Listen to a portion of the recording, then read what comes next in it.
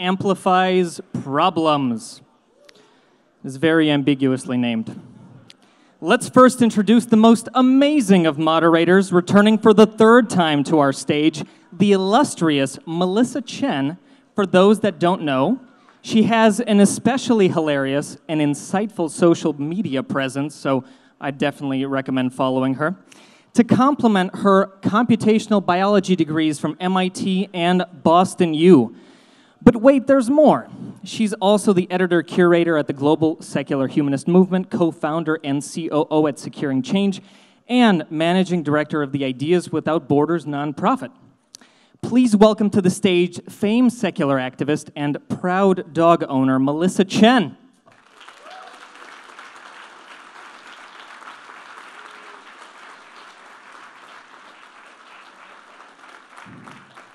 First she's early, and now she's late.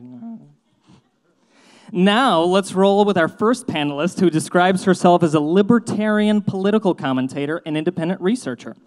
Aydin Paladin creates videos edutaining folks about the social sciences and their interplay with current events. Intergroup conflicts across race, sex, culture, and ideology. No, I am not describing a Quentin Tarantino movie. It's the specialty of this next panelist. Please welcome Aydin Paladin.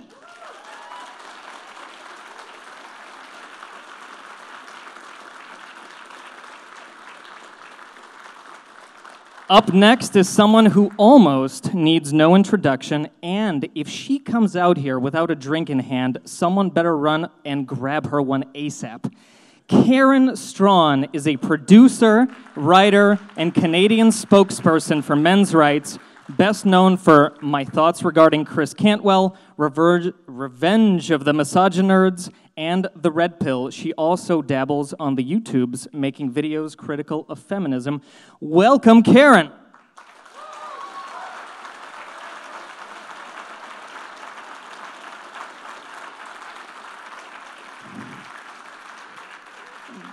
Karen, I promised I'd get you a drink out of this. Yeah, I'm two-fisting it today. Next on stage is a lovely lady by the name of Alice Vaughn, who produces and co-hosts the Top 200 comedy iTunes show, Two Girls, One Mic. As if that wasn't enough of a claim to fame, she's also the infamous creator of Offensive Crayons, an adult-oriented crayon set for the wildly artistic, with names like Boner Pill Blue, Miscarriage Maroon, and Privilege. That's the white crayon. The inappropriately named crayons have been banned from Amazon for insulting children and Caucasians. Here to shatter everyone's PC sensibilities, please welcome Alice Vaughn.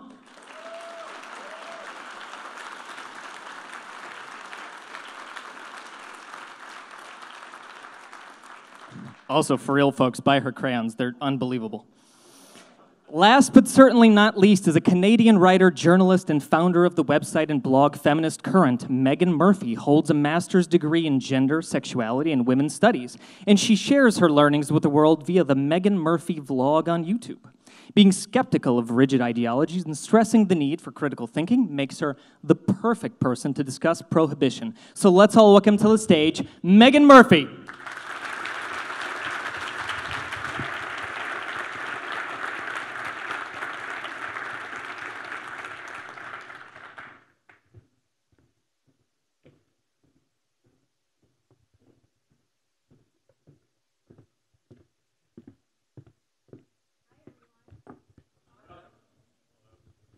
Oh, hello. Everyone has to turn their mics on. Sorry.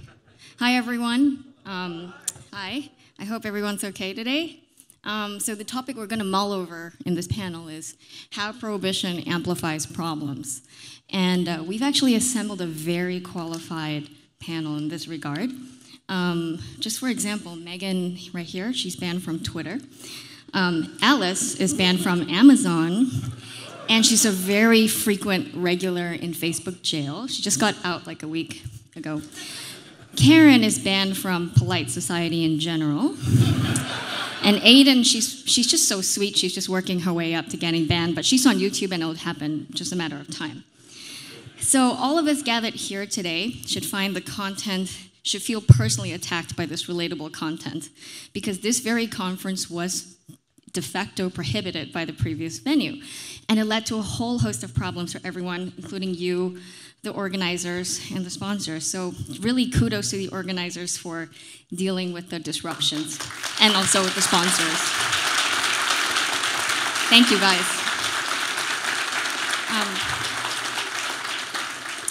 So in many ways, I'm the perfect host for this specific panel because, for two reasons.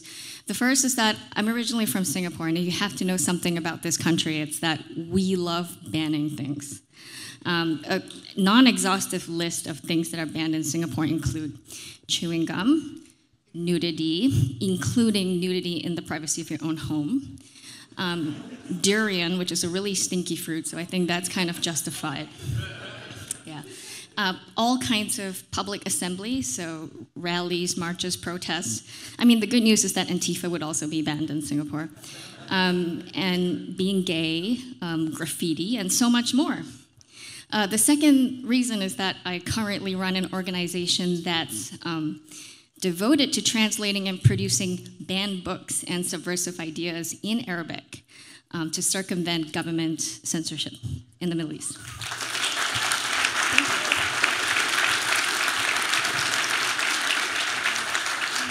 So there's an ancient Arabic proverb that states, "That which is prohibited is often wanted." There's something that stirs the human soul when we're told that we can't go somewhere or say something or do something. It animates the spirit of punk rock, of rebellion, and of pushing against authority. So I want you to take a look here at the fine specimens of our species who have exemplified this spirit.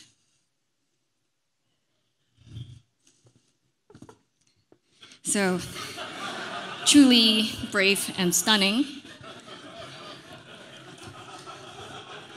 Oh, sorry. The face of this guy just says it all. Oh, and yours truly, that's Gibbs, and he's somewhere in here in the audience, so if you want to hang out with him later, you can during the breaks. But now take a leap with me and look at these. I know. So this is somebody reading The God Delusion during the Hajj in Mecca, which is in Saudi Arabia, a country where atheism is punishable by death. You have Rosa Parks, whose defiance led to the end of racial segregation. And lastly, the women of Iran fighting for the right to just take off the hijabs and just live freely like that in the recent campaign.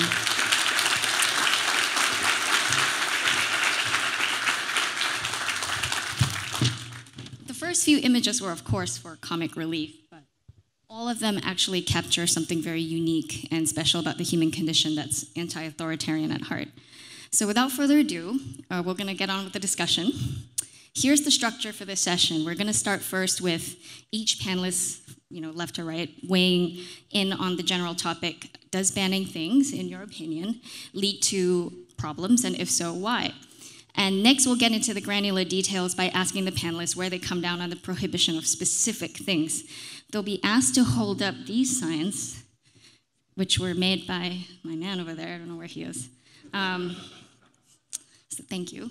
And whether or not they're banning for the very thing that's on the screen. So let's start, I guess, from the left. Alice, let's start. What do you think of this question? You've just 2 minutes to weigh in general. So I come from the perspective as a satirist, a publisher, business owner, from the perspective of comedy. I've been writing satire sparingly for the last few years.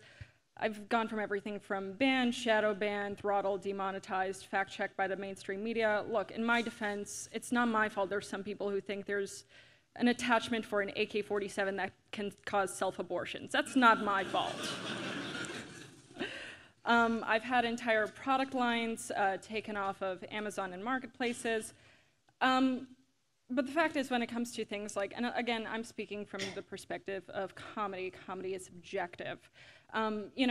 even when it's bad or done poorly, I mean, for me, I'm someone where unless something is putting someone's life in imminent danger, which actually is regulated by the government, you know, saying, hey, attack that person over there, I feel that, I mean, you should have the right to say different things. Now, reception, if you tell a bad joke, that's on you.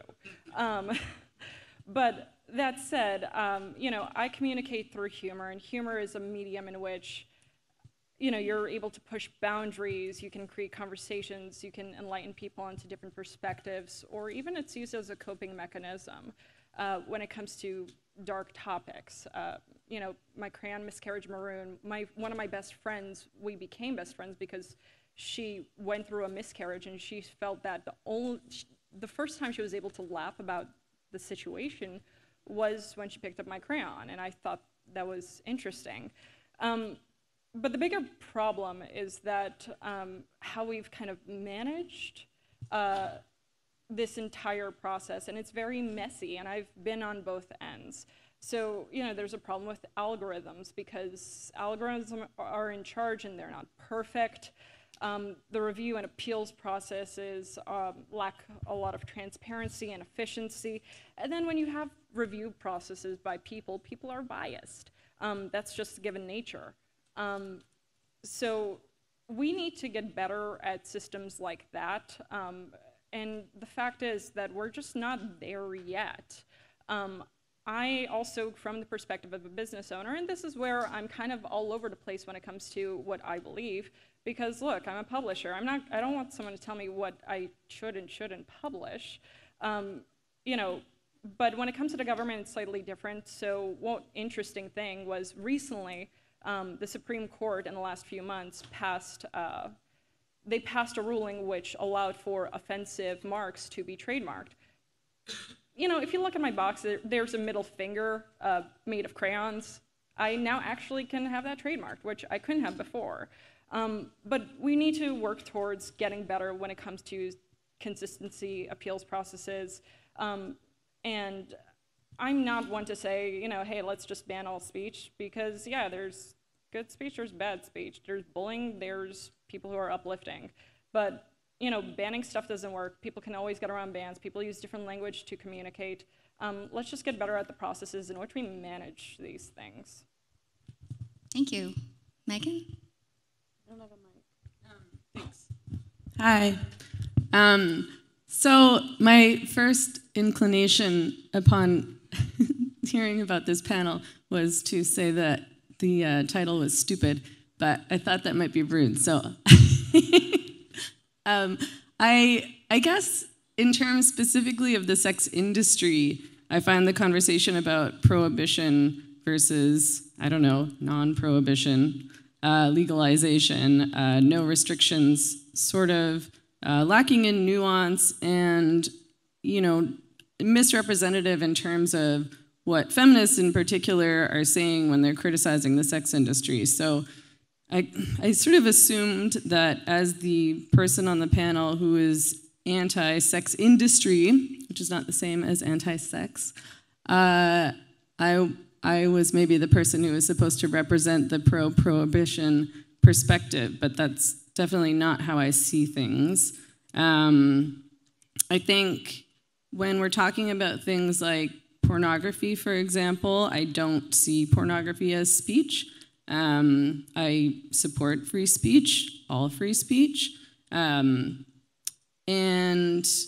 pornography, though, it's not only imagery, but, you know, we're talking about actual human beings. So things that are actually happening and being done to women and to men, mostly to women, though. And, you know, and I'm troubled at the idea that this is just about free speech or you know, having the freedom to do what we want, see what we want, watch what we want. We're talking about exploitation, we're often talking about violence, we're often talking about abuse, and what I really want to talk about is how that kind of imagery impacts people who are watching it. So, you know, there's the issue of how it impacts the women who are actually involved, but there's also the issue of how it's shaping our view as a society and as individuals of sex, of relationships, of women, of men, And my opinion is that pornography has an extremely negative impact on our sex lives and relationships with each other, and even our relationships with ourselves. In terms of prostitution, obviously we can get more involved in this discussion later, but are you trying to cut me off? Okay. Okay, I was like, is she like... so in terms of prostitution, my perspective is, and I just want to clarify, because I think a lot of people misunderstand this in terms of what feminists are saying about prostitution, is that what I want is to fully decriminalize prostituted people, so mostly women. I don't want women in prostitution to be criminalized at all. I do think that there should be repercussions for people who exploit women, and girls, of course. So, pimps, brothel owners, Johns.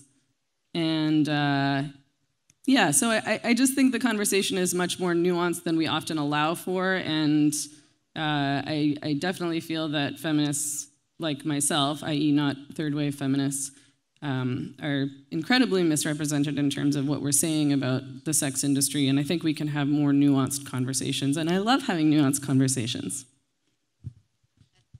That's almost the point of this whole conference.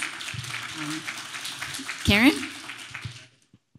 Okay, speaking as a Canadian, and a Canadian who is stuck with, for at least a little bit longer, with the ex-drama teacher, part-time ski instructor who sits more primly than any woman on this stage when he's meeting with foreign leaders, who is kind of an international joke. The one thing that I was really happy that he did, that the Stephen Harper's Conservative government was not able to do, although they made the first steps, assembled a Senate committee on it, was decriminalize marijuana. And that's across the country right now.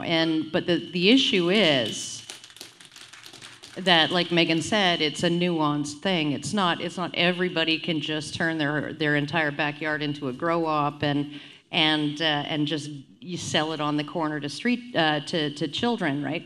There are regulations. There's still regulation around that, and so I think that the idea of prohibition as being a hard line, prohibition of turning half your garage into a grow op and selling black market pot, that's not going to go over well in Canada. The idea of walking down any street and smoking weed, not going to go over well in Canada. These things are still actually regulated by bylaws and by the criminal code. It's a matter of bringing it out into the open, right? And bringing it out into the open so that you can actually see what's going on. And I think that that's really what ending prohibition of certain things will do. And I think that there's a prohibition in law justifiably against any number of things, right?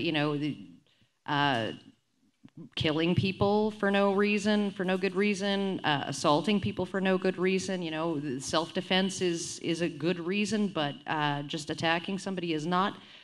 Those are legal prohibitions. So I think that you really have to look at it in terms of a balance between how much does this infringe on the rights of other people to allow somebody to smoke pot in their off time, in their off hours, or even while they're working if they have a medical reason to do so.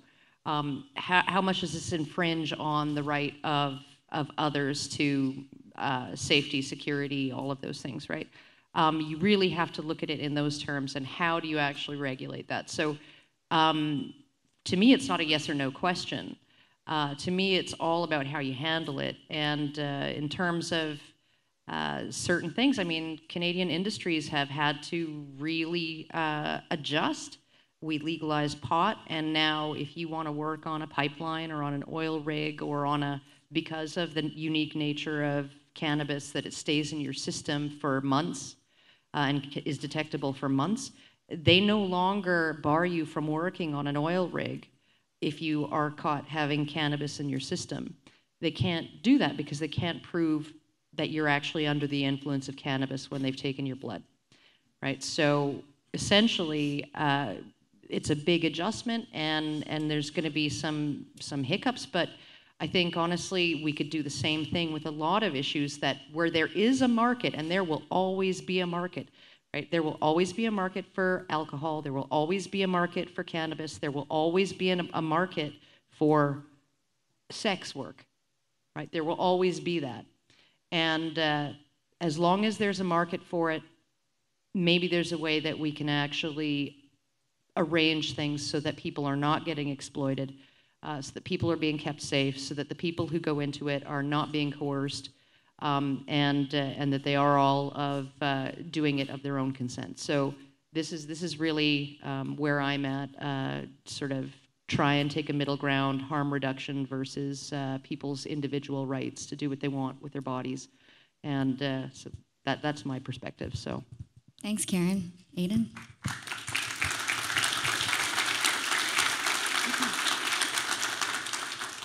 So I have to come at this from a basic psychological perspective, which is that all people inherently want to maximize their freedoms. When our freedoms are restricted in any way, we experience what's called psychological reactance. You see this in the media all the time, what they call the Streisand effect. Whenever you take away someone's freedoms, they will do whatever possibly they can do to reaffirm and to regain those freedoms. This is why prohibition doesn't work in most cases. However, it is nuanced in that, and it is very nuanced in terms of individual cultures. For example, when it comes to sex work, there's some evidence that shows that legalizing prostitution decreases human trafficking in some countries, such as Norway and Sweden. However, in other countries that legalize sex work, it increases human trafficking. So this has to be extremely carefully handled. So in the case of Canada, for example, or the case of the United States, as more and more states individually legalize marijuana, it has to be done and rolled out in a certain way.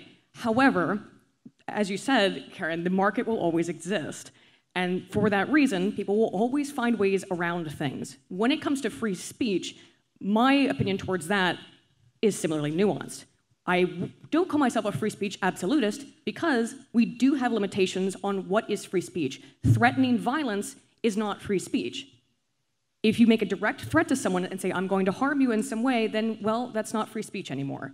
However, up until then, I think you should pretty much be able to say whatever you want, because when you tell people that they can't say something, then they isolate themselves, they walk away from the conversation, and that's the purpose of this event, right, is to get people talking to each other so people don't find themselves in a tiny, isolated group where they don't feel that they have the capacity to speak publicly and to be able to have conversations and to be able to get to that nuance. So that's about my opinion on it. Thank you. So actually, that is a really nice segue into, obviously, the first detail we're actually going to discuss. It is hate speech. Should we ban hate speech? Take it away. Well, fuck, I just said everything before. You did. So it's just yes or no? Or no, maybe. Because that's subjective. Unless, the way I see it is private. It gets tricky when it comes to private companies and publishers. Again, as a business owner, I don't want someone coming in and telling me what I can and can't do with my business as far as speech-wise. I think lines need to be more clear-cut as far as what's allowed, transparency, better protocols. The fact that I just got off a Facebook ban for something I found on Facebook. It was about, by the way, it was a Vice article on fake wedding blowjob photography. I can't make that one up, so. And people are gonna find different things offensive. People are gonna find different things funny. Look, Stephen Hawking had a fantastic sense of humor. He did a number of comedic stints on places like even The Simpsons and The Big Bang Theory. And look, I'm sure he would have appreciated my joke that when he died, all I asked was just a simple question. Did anyone try turning him off and on again?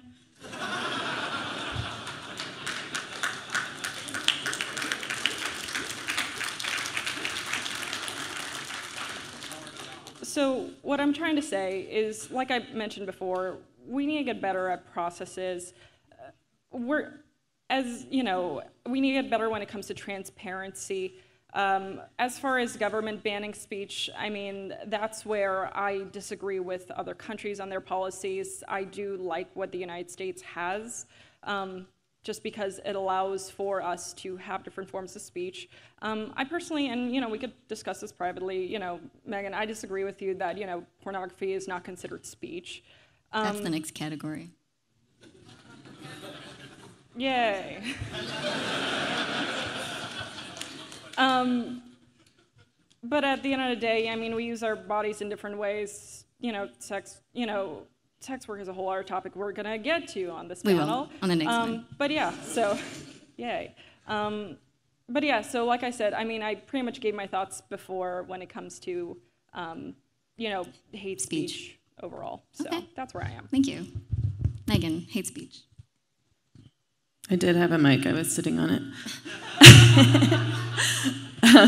My answer is short, I guess. I mean, I think, like I said, I support all free speech. I think that if you're threatening violence or inciting violence, specific violence, not just like violence. Well, what were you banned from Twitter for?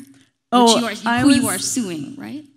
Yeah, I was banned for referring to a man who was trying to get local estheticians to wax his balls as he.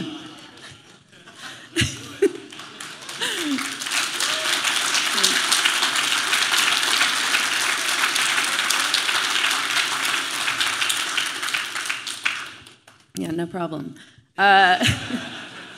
I refuse to refer to males as she.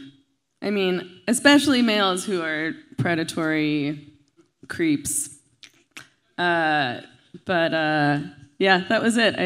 I called him, and that was that. And yeah, so the hate speech question, I mean, I kind of think anything goes. I mean, so you get offended, big deal. Like, live with it. Like, toughen up, Jesus. Thank you.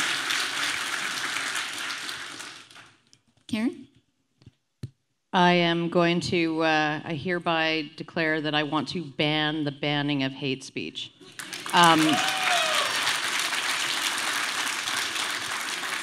There is a criminal statute in pretty much every jurisdiction that deals with credible threats that are uttered, right? There's sometimes called uttering threats. It's sometimes called simple assault, right? It's as long as a reasonable person would have a credible fear that you would carry out the threat. So if somebody is standing right in front of you, brandishing their fist and saying, "I'm going to kick your ass," and a reasonable person would believe that that's something that that person is going to do to you. That is considered assault. That's not considered free speech. That's not considered anything like that. It's considered assault. So when you look at what things are considered free speech? Well, back in the day, way back in the day before Canada turned into some kind of quasi-feminist SJW-topia, led by a bunch of academics who gaze at their vaginas all day and then write papers on it. Back before then, I remember in the 1980s, there was a T-shirt that was stopped at the Canadian border at customs, and it was investigated to see if it contained hate speech. And what it said was, "I hate..." Can I say these things? Yes, of course. Kikes, gooks, wops, chinks, all of these different things, ... but niggers are okay. And back in the days, when Canadians still had freedom, that shirt was deemed not to be hate speech. It was deemed to be an opinion, and it was allowed to get through customs. Okay? And you know what? That's the world I want to live in, because that was a funny shirt. Okay? And frankly, I have a 17-year-old boy who he bought a hat on Amazon and he wants to wear it to school even though he knows it's going to get him suspended. And I'm kind of like, you know what, you go ahead and get yourself suspended, honey. And it's not the hat you're thinking of. It's not the red hat with the dreaded letters. It says not gay, but $20 is $20.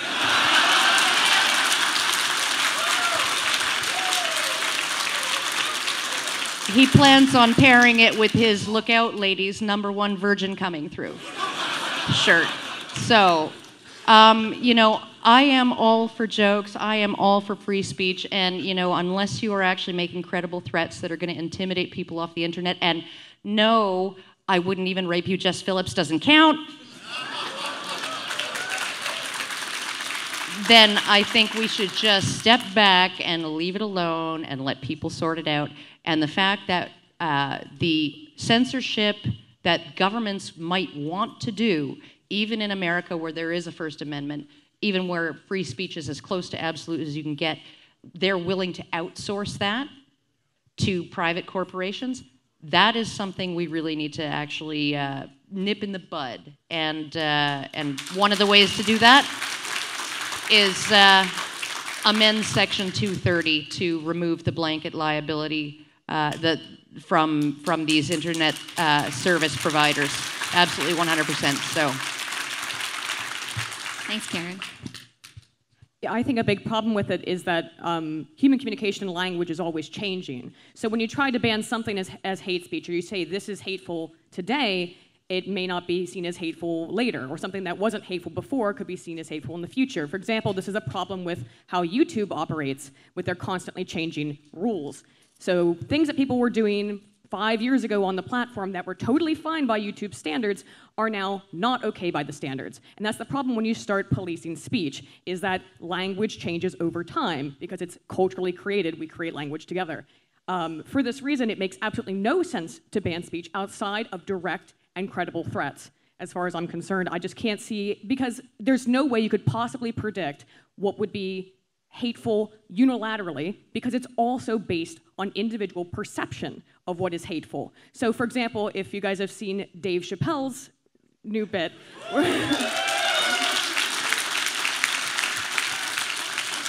he brings up how he went to Comedy Central and asked why he couldn't use fag, right? And the woman says, it's because you're not gay. And he says, so why can I say the N-word? I'm not that either. And so this is the problem.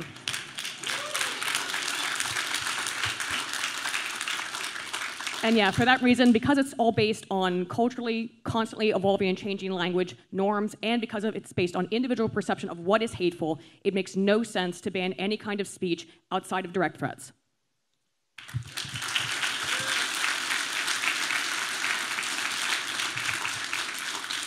So the next topic is the porn and sex industry question. What are your thoughts on that? Okay, so as you guys know, I have a podcast where I review the holes and the plot holes of porn, but I also, look, someone's got to do it. But I often talk to people within the sex worker industry, and look, sex work, you know, everybody here agrees that it's not going away. It is the oldest profession.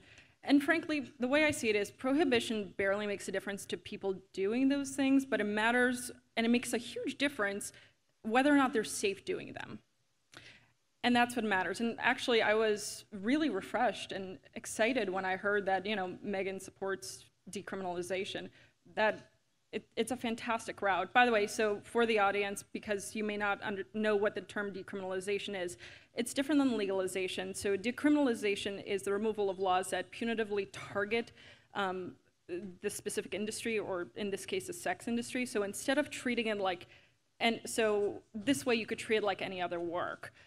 So for example, in this country, we've had sodomy laws, you know, we've taken those off the books, or prohibition for alcohol. We've decriminalized drinking alcohol. So essentially, it allows sex workers to operate like any other profession. Now, what people often get wrong, and especially legislators, what they get wrong, and what I've learned from being within this industry, is that that a lot of people conflated or have the wrong arguments and are having the wrong discussion. So I often hear it conflated with trafficking. Sex work is not the only industry that has trafficking or forced labor. You have agriculture, you have hospitality, you have labor. You have women who are trafficked through nail salons. We don't ban manicures. Look, what needs to happen is we need to be able to provide legal protection to workers to allow them to speak up. Yes, there is social inequality within sex work and porn. There are more men paying for the services, and you can recognize that and still not want to ban what happens between consenting adults. There are people who find the act degrading. Well, is it more degrading than going hungry or watching your children go hungry? Sex work will be an option for people who just sometimes don't have any other options. And the fact is that banning stuff doesn't make it safer. It just makes it harder for people to participate, for them to have a safe environment to do it within, because it's going to happen anyway. A lot of the models that many countries, and it was mentioned before, that have implemented stuff just don't work, and I could probably spend the next hour talking about why each and every one is shit. Everything from legalizing creates a two-tier system to the Nordic model, which somehow criminalizes half the transaction. It essentially, they say that if you're the purchaser, you're criminalized. And that has a number of issues. Partial criminalization makes things way less safe. Again, I can go into each and every one and the nuances, but decrim really, for example, so New Zealand isn't perfect, but what's great is since 2003, they've allowed, because of decriminalization, so you guys can have an idea of what's able to be done there. So they've decriminalized for the most part, except for those who are illegal migrants. So people can work together. It empowers the employees to speak up against abusers. Sex workers can refuse work. 96% of street workers state that they feel a lot safer within their jobs, and they feel that the law protects their rights. And there hasn't actually been an increase when it comes to sex work. It's become a lot safer. So that's how I stand when it comes to it. Now, whether or not, for example, pornography and nudity is considered speech, the way I see it is I hate the arguments of, well, then you get into art, for example. Well, and then people will say, well, you just know. And that at one point was written into a Supreme Court decision, and that's a shitty argument. Well, you just know if something's art or porn. I mean, look, I don't know about you, but when I look at Johnny Sins, the porn star, that man has not eaten a carb in the last 10 years. That body is art. But yeah, I mean, hey, well, a stripper stripping is an art. It's a form of entertainment, and I mean, that gets into personal territory of what you consider work or not, but that doesn't help the conversation of them still doing their jobs, and I don't want to ban it or prohibit people from doing that. I mean, you could make the same argument. You're sitting on a couch watching a Netflix. That's art. That's entertainment. Whether or not it's a shitty sitcom that's going to be pulled within the first 6 episodes. Sorry, there's a lot of shitty TV out there. I can argue that's not art. No, I'm kidding. But yeah, so for me, pornography, speech, sex work, porn, legal. Not legal, let's decriminalize it so people can participate safely in these industries. And let's address problems where they actually happen. Megan? So, just to be clear, what I support in terms of prostitution legislation is referred to as the Nordic model, and that's what they have in Sweden, and we have a version of it in Canada now, although the cops in Vancouver are choosing to ignore that. What it does is it decriminalizes, as I mentioned earlier, people who sell sex, mostly women, and it criminalizes people who buy sex and people who own brothels and pimps. and traffickers, of course.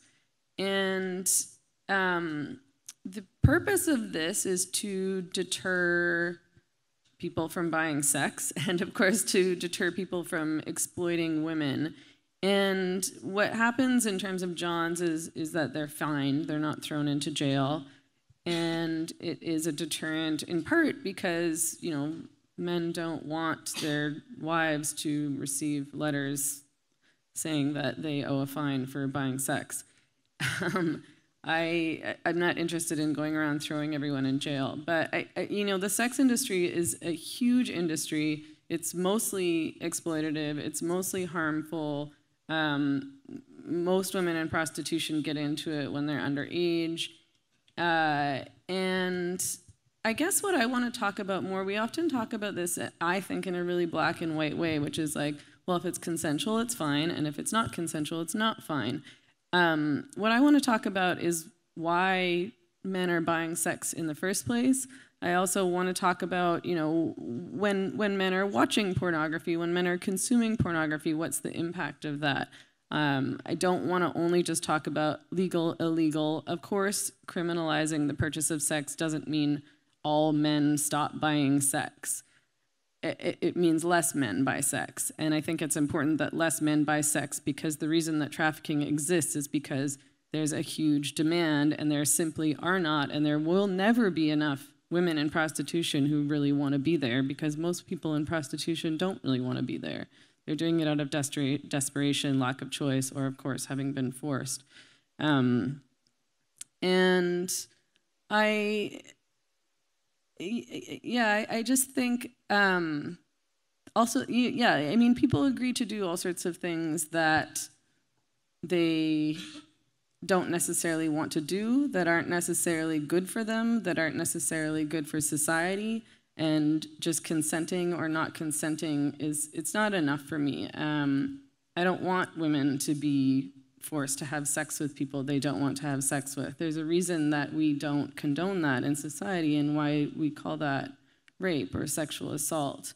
And just because you're paid, I don't think that makes it good or necessarily okay.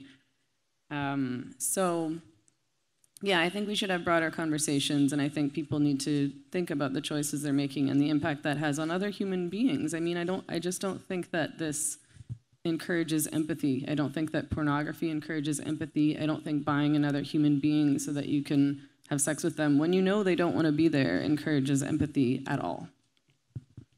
Karen? Okay, fair enough. But when I was slinging ribs at Tony Roma's, I didn't really want to be there at all either. I had to do that because I needed a way to survive. And so, you know, we have this thing, right? There are some people who live to work, but most of us just work to live. And this is one of the disconnects that I've seen so often in the conversation around all kinds of work, including sex work, when women are the people in focus, is most women don't have careers. Most women just have jobs, and most of them would give up those jobs in a heartbeat if they had somebody who was willing to pay their bills for them and help them be able to actually get free of that. You know, working at a Tim Hortons ain't no great frickin' shakes either, but you know, I bet you'd have to work 12 hours at a Tim Hortons to make what you'd make in 2 hours as a sex worker. So it certainly frees up your time. And so these women are not underage girls, notwithstanding, okay? Underage girls, this is not about them, right? Women who engage in sex work, they know what they're doing. They maybe even acknowledge that it's unhealthy, but in many ways, it is an easier and more lucrative form of work than they could get elsewhere. And there's a reason why they're taking on sex work instead of working at Starbucks as a barista, right? That's just the reality.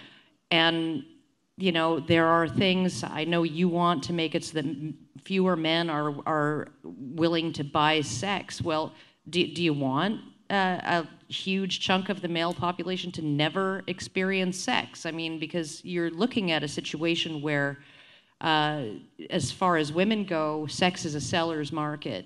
Women are the sellers, men are the buyers. That's on every plane of existence, from first dates to engagement rings to alimony, to all of those things, right? Sexual access to sex is a market in which women enjoy a seller's privilege and men enjoy a buyer's privilege. And you're not going to get rid of men being the predominant people who purchase sex and women being the predominant people who sell sex until and unless you can actually change that. And frankly, I don't think it can be changed for biological reasons. But that is really the reality of where we're at. So I think that you're never going to get to the point where it's not going to be mostly women who are prostitutes and mostly men who are Johns. You're never going to get there. So in my opinion, the best thing to do is to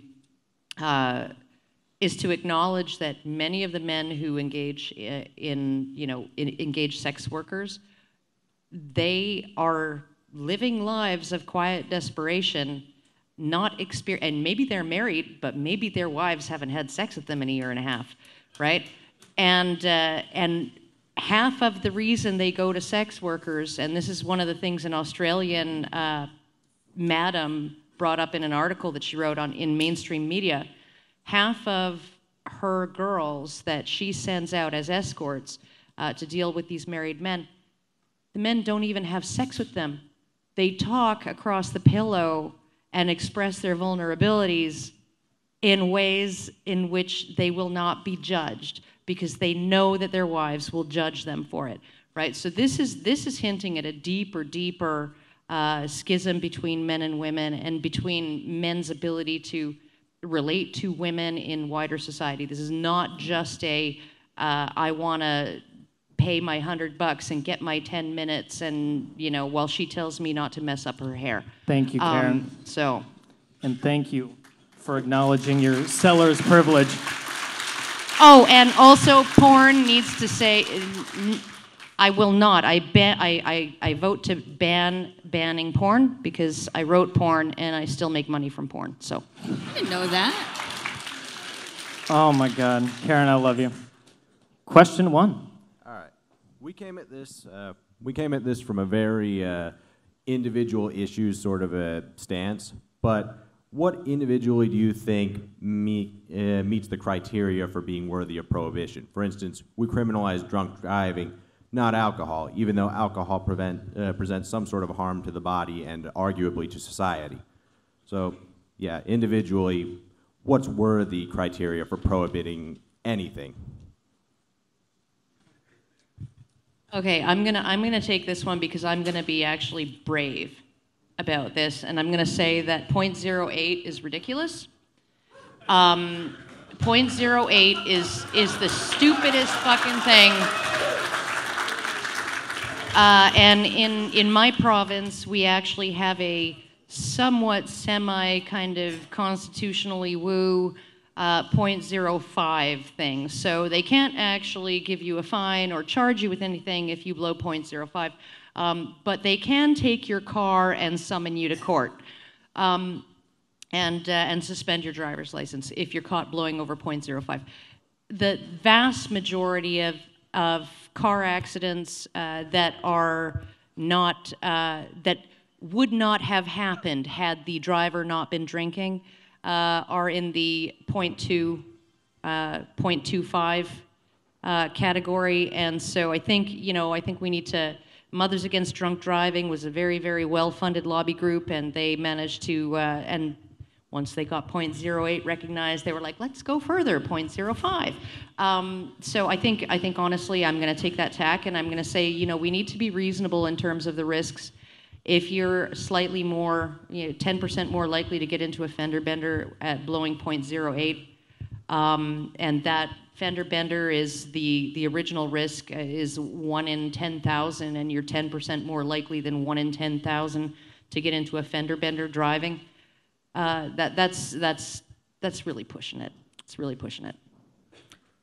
Yeah. Just a comment. So from a manufacturing standpoint, because I do manufacture a handful of products, people will always manufacturers will always look for the cheapest alternatives, and consumers, there will always be a market for the least cost good on the market.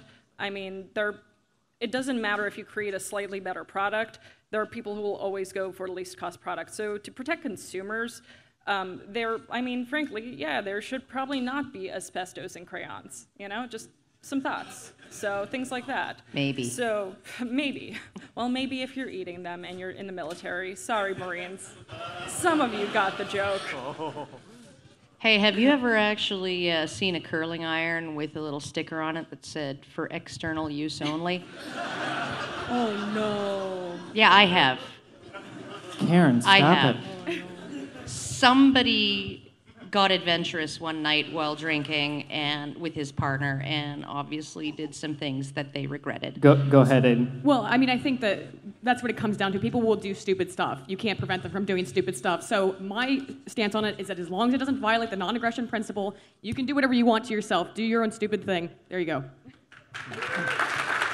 Everyone, take note of how quickly Aydin answered that question. Karen? Hi, I have a. Oh, I'm sorry. Sorry. Okay. No, go ahead. Hi, I have a question about hate speech. So, in my personal opinion, at what point do you ladies think that all this stuff start happening? Because, like, I cannot, for the life of me, understand how did a whole entire generation that was raised on South Park, Family Guy, and Blind Klansman Dave Chappelle, that we all of a sudden turn into these like crazy control freaks where people want Kevin Hart banned from the Oscars because he made a joke 10 years ago about smashing a dollhouse over his son's head because he thinks he might be well. You know. Rudy? How did we get here? I don't know. Does anyone else want to take this? Definitely the university system has been majorly influential in this, I would say. The changing academia. And you can see this when you look at Evergreen State College is a prime exemplar of this, where you have people who have essentially been coddled. The university calls them children, treats them like children. So even though they grew up on these things, they grew up with excessive free speech. I mean, because we all know how controversial South Park was at the time, and Family Guy and all these other shows. But they still were able to be on the air and still were able to, put out these messages. But then you take them into the university system and you basically reprogram these people into thinking about everything in terms of identity politics and intersectionality. And what that does is that it makes everything focused on what is hateful to me right now, and not about what's funny or not about freedom of speech. It's just about ideology and identity.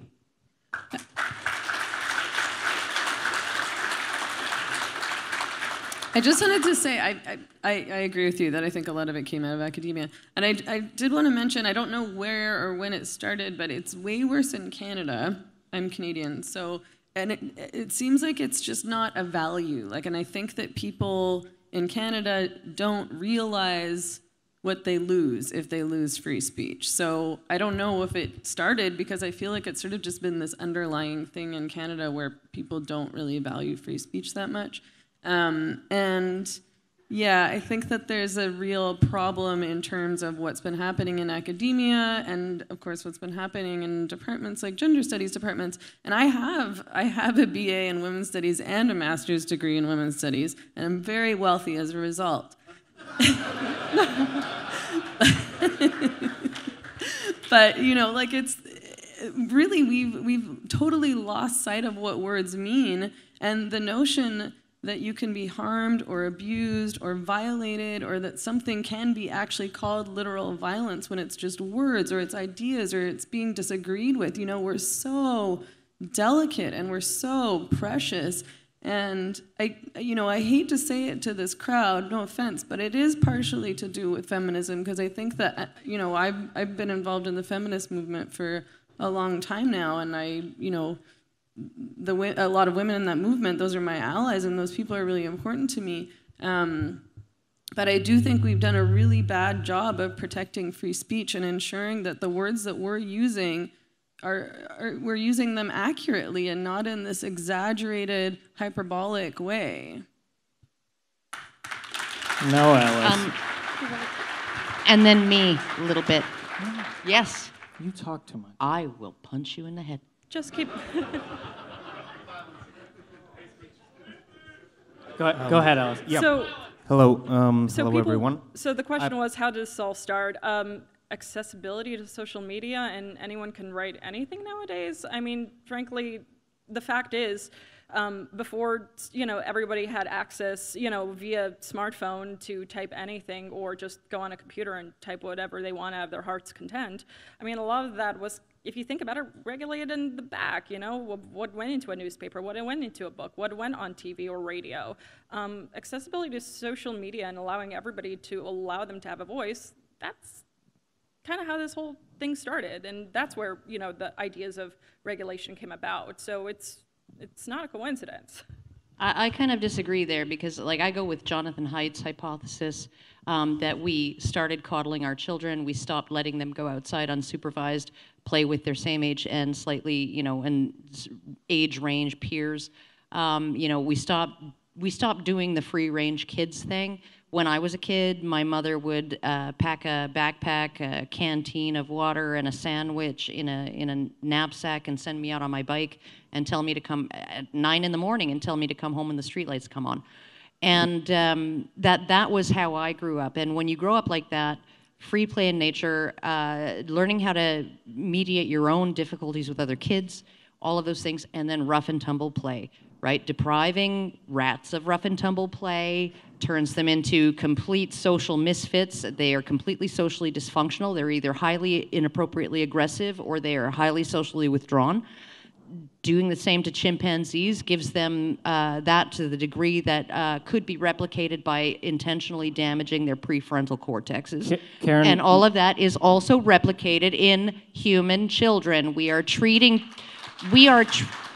banning certain forms of child rearing, even criminalizing them, because you can be arrested for allowing your 10-year-old and your 6-year-old to walk 1 kilometer to the park and play unsupervised and then come home. Moral of the story, move to Salt Lake City, Utah. Just give me 30 seconds. Jesus, Dimitri. 30 seconds. Look at that line. But what you have is you have a society that is creating two types of people. You are creating bullies and their victims, right? That is what you are creating. And sometimes they are indistinguishable from each other, and I think that has a lot to do with it. Social media definitely amplifies it, absolutely 100%. So agreed. I'm being bullied right now. Yeah. Hi everyone. So I'm really lucky to be at this event. I flew in from Bulgaria.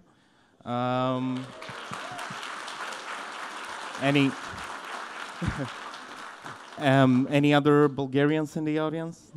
No. Okay. Just Russians. Okay. So I'm representing a population of 7 million. No pressure there. Okay. My question is: Bulgaria is currently 111th on the Press Freedom Index, and there is no outright prohibition of opinions against the government, but there is a obvious push that way with most of the independent media outlets being outright banned, the latest one being another independent newspaper, which was one of the biggest ones. So my question is, what would be the prescription of handling that situation in places where there is an obvious push toward authoritarianism? 10-word answers maximum. Forks and pitchforks and torches and bricks and no, I'm just joking. That's 15 words. Persistence. First Amendment and a Second Amendment to protect it.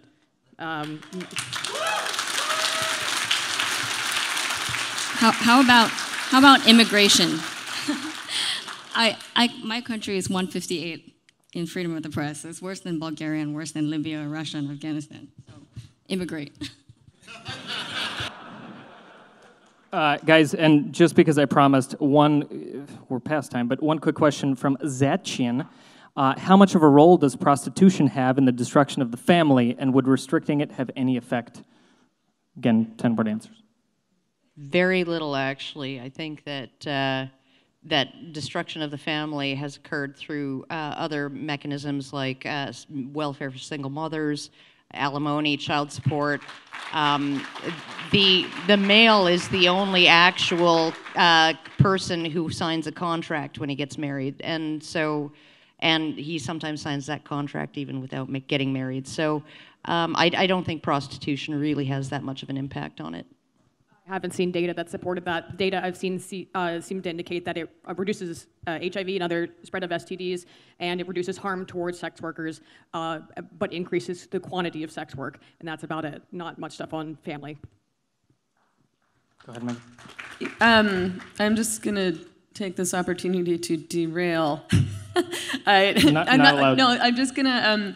I'm not going to answer this question specifically, but I did want to say that I think it has something to do with this question. The point that was made earlier about, like if we don't have prostitution, there's going to be like swaths of men who never get to experience sex is, I think, untrue, because tons and tons and tons of dudes who buy sex are like married, have girlfriends, are powerful, wealthy, attractive men, celebrities, so on and so forth, and they're paying for sex because they don't want to deal with a relationship, they don't want to deal with the humanity of the other person, and I think that we should always be trying to deal with the humanity of the other person. In terms of the family, I mean, I don't know that I'm particularly interested in maintaining families in the way that this person is wanting to, but I don't know, I'm jumping to conclusions, but of course it harms women, it harms partners. In terms of STDs, it's hurtful, it's a breach of trust, it's a lack of respect, so on and so forth. So yeah, if we're talking about harm to men's partners and their families, I think there is harm, but just perhaps not in the way that other people might be framing it. I really want to comment from a man's perspective, but I'm gonna hold tight. I mean, I was going to say, guys, let's not blame sex workers just because you're in a shitty relationship and can't communicate.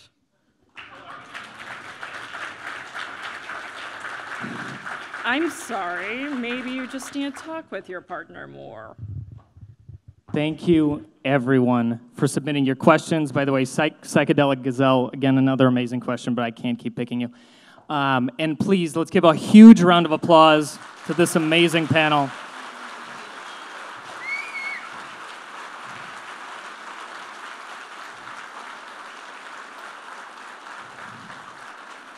That had no male representation on it.